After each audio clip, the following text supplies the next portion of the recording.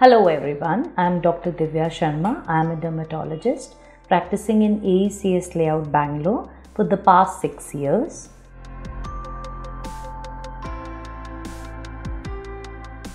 A lot of young women, we come across have this common complaint that doctor, I see a flare of acne or pimples just before my periods or during my periods.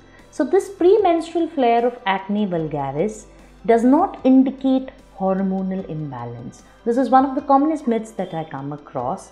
It rather indicates that, first of all, that you have a normal menstrual cycle. Just before your periods, there is a surge in the hormone known as progesterone. Progesterone has two properties. One, it swells up the oil glands, hence closing the orifice.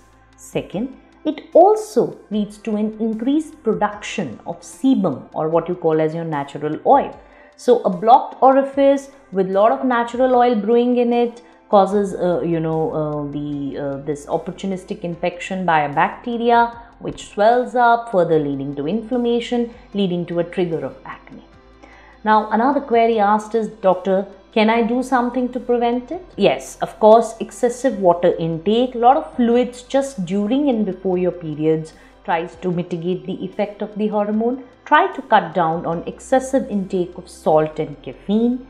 Try to avoid eating junk, maida, trans fat, especially around the menstrual cycle time.